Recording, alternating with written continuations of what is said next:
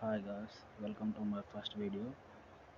Today I'm gonna demonstrate you the difference among Atom and Sublime and Notepad+.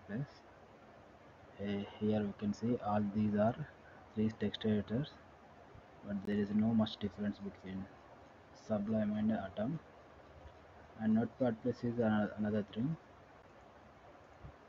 Check out here. This is only while there is no themes for this. This have Notepad+ have only tabbed windows and a very powerful control find replacement. You can replace all the documents with any word here, whole word, and replace in. Okay, this is one of the basic features of the text editor. These all features can present in Atom and Sublime. Okay, let's come to the Sublime. This is very most popular. This is also paid and free version, but free version is unlimited, but you have to get you have to pay something to avoid the pop-up box. Right. When it comes to Atom, this is developed by GitHub team. It's very new. It started 2 years ago.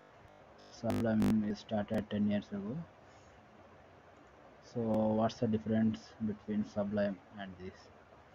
Here we go to the slide here. Here you can see Atom developed by GitHub team, and it was 2 years ago.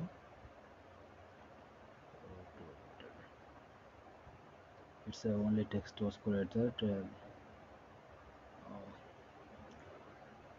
Here Sublime was created 10 years ago. So this is Sublime Text, and Notepad was 14 years ago. What's the difference between paid and free version of Sublime? You can see that it asks you to buy every time, but sometimes you may get frustration. But Notepad+ is replacement of Notepad, and Atom users backed by GitHub. It's free and open source, but it is free, some paid and free trial. You may get some irritation. Okay, you can see here. If you add in a file here, it will get new tab. Okay, there is no text. You can close this.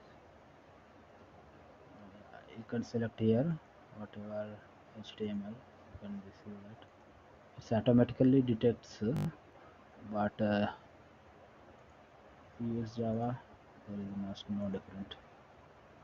CSS, okay. JavaScript, we change something, but this is actually HTML code. You have to stick with HTML. This is PHP. It's automatically selected.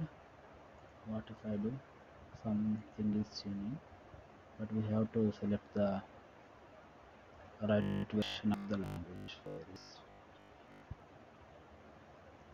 I don't know. So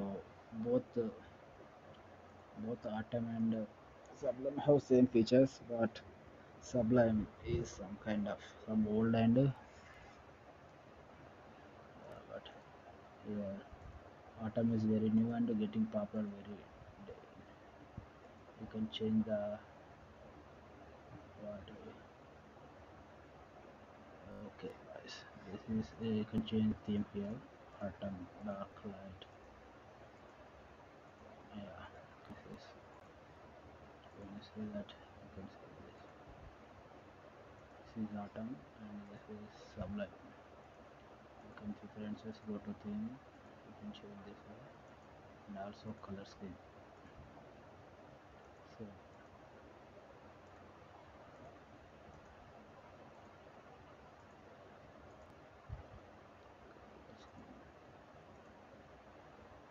this is all about text editors.